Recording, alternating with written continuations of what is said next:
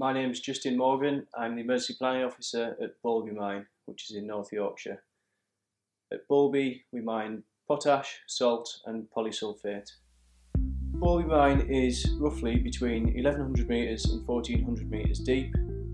We have roadways which total to about 600 kilometres, and we've got approximately 600 workers working underground 24 hours a day. At Boulby, my responsibilities lie with running and managing the underground rescue teams and the surface rescue teams for the plant and our team at Tees Dock.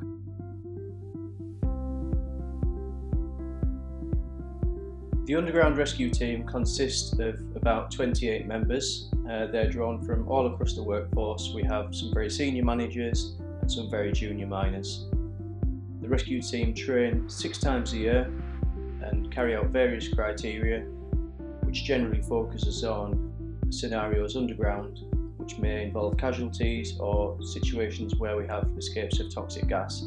This aims to equip them with the skills and knowledge to deal with any incident that we may face as an operated mine.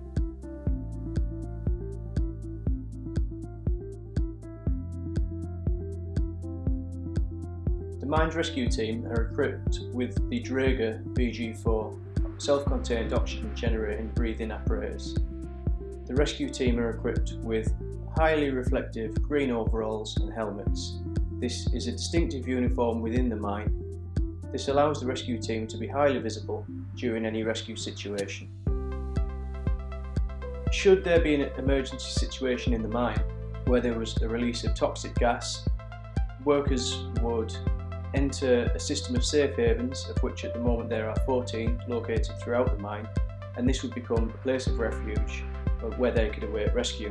In the event that the situation couldn't be made safe, the rescue team would then be able to enter the safe haven and rescue the trapped personnel with the use of the cart.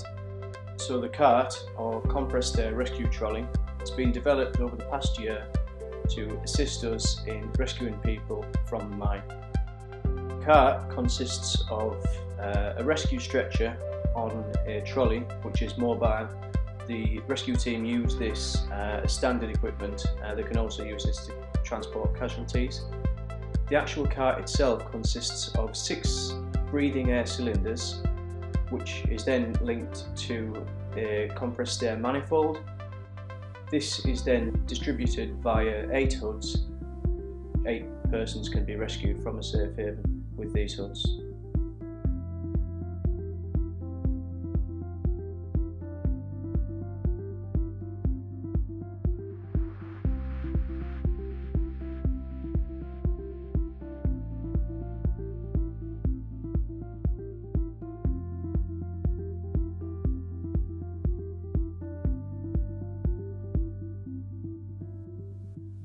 Prior to entering the safe haven, the rescue team use gas monitors to check the levels of gas to establish if it is safe or if it is a dangerous environment.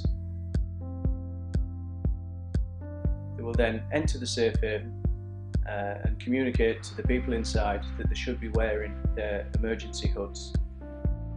The rescue team will check to make sure the casualties are all okay and treat any that require assistance.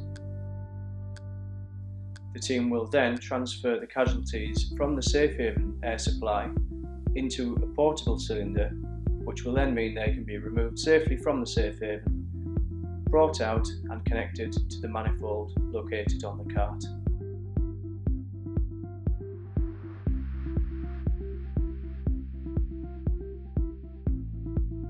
They will then be independently supplied from air, which is through the cart.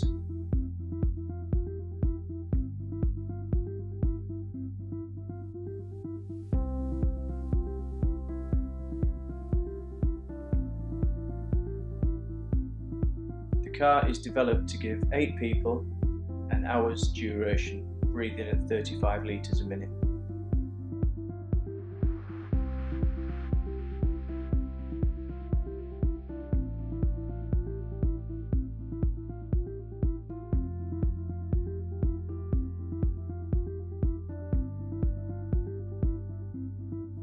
During the testing phase, we've established that the cart is a viable product and does allow us to rescue 8 people from the mine in the event of an emergency situation.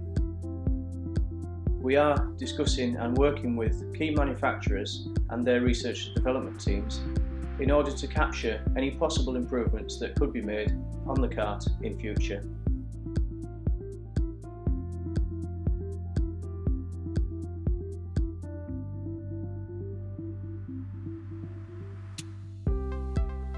As a professional rescue team, we understand about the importance of developing new technologies to cope in an ever-changing and challenging environment.